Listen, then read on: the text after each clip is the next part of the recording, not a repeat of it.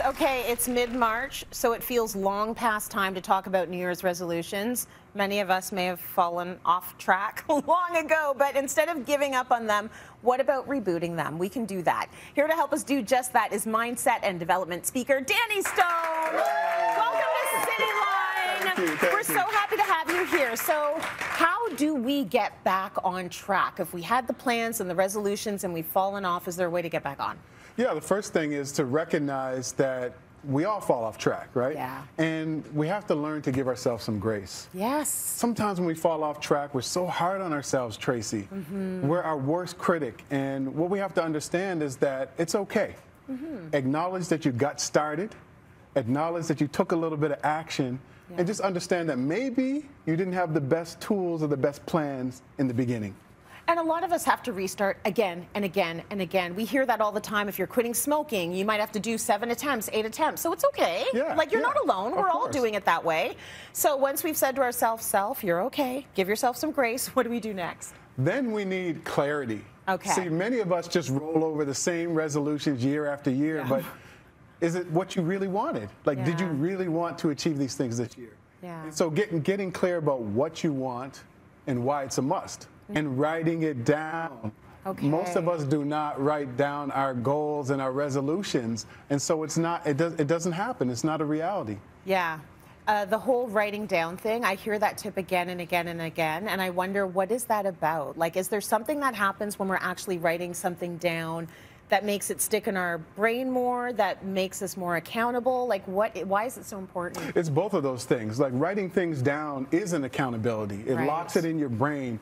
You know, there's something about writing things down that we're making a contract with ourselves. Totally. Accountability is scary. Because then you have to look back, you're like looking in the mirror like, oh my gosh, I didn't do it, which is why you should do it. Write it down. Why we have to. We That's have to we write got it to down. do it. Yeah. Okay, what's our next step? We've written it down. We've figured out what we are laser focused on. What do we do next? Well, that is it. It's about getting focused. Laser focused now. Right? We have to get focused. And you know my wife, Trudy. Yes. And one of the things that we have this joke about is sometimes we're on our way to an event or a restaurant, and she'll walk by a restaurant and she'll see what people are eating, and she'll stop and look at the window to see what they're eating. Is she like, I want to eat there now? And she does. And I'm like, Trudy, we got to get refocused, right? We got to go where we're going. And I think we're all like that. We all have this shiny thing syndrome. We're always looking around, and we have to get refocused. So the way to get refocused is doing one thing every day towards your big resolutions. What's one thing that you can do every single day? Exercise for 10 minutes, read one chapter of a book, apply for that one job. We can all do one thing every day. I like that because it breaks it down, and I think these should be sort of like actionable things that we can do every day that don't feel overwhelming. Because as soon as you start feeling overwhelmed, you just don't want to do it. I want to go take a nap. Like, if the list is too long, it's like, you know what, I'm just going to sit here and do nothing. So one little thing every day. Danny, I love that advice.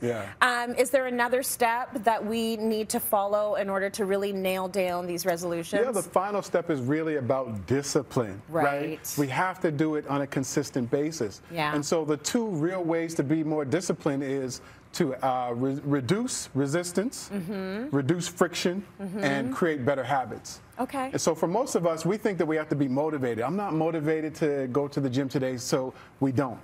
Motivation gets you started. Discipline gets you across the finish line. Okay. So removing resistance. Your day starts the night before. Setting everything up the night before.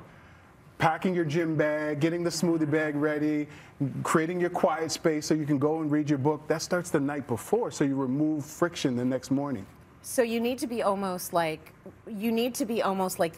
do it how we do our bills. Like, you know, you do automatic withdrawal for your bills, so you don't think about it anymore. It's sort of robotic, but it gets the job done. And that's what the habits are all about, creating those habits so that it becomes automatic. So I want to hear this just to make us all feel better, because you're a mindset coach and you're telling us what to do. Do you also fall off track? Of course. Thank goodness. Of course I fall off track. Danny's not perfect. That's so good. Not.